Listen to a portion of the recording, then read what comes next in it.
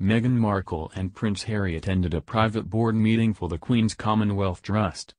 Prince William and Kate Middleton made a public appearance at a children's hospital yesterday, but Prince Harry and Meghan Markle also went to work behind closed doors.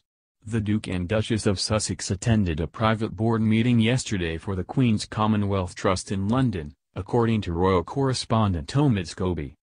Prince Harry is president of the Trust, which supports young leaders across the 53 countries of the British Commonwealth.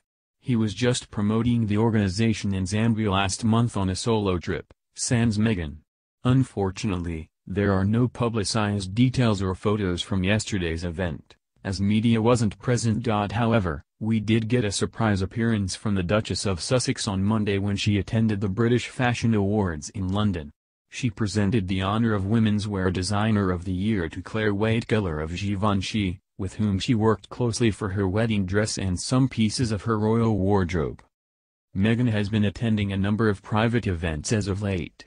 Last week, she and Prince Harry attended a Christmas reception for the Royal Foundation in London without Prince William and Kate Middleton. She also met with the Association of Commonwealth Universities to discuss how higher education can help improve real-world issues. Before that was probably her best private meeting yet, a one-on-one with Michelle Obama.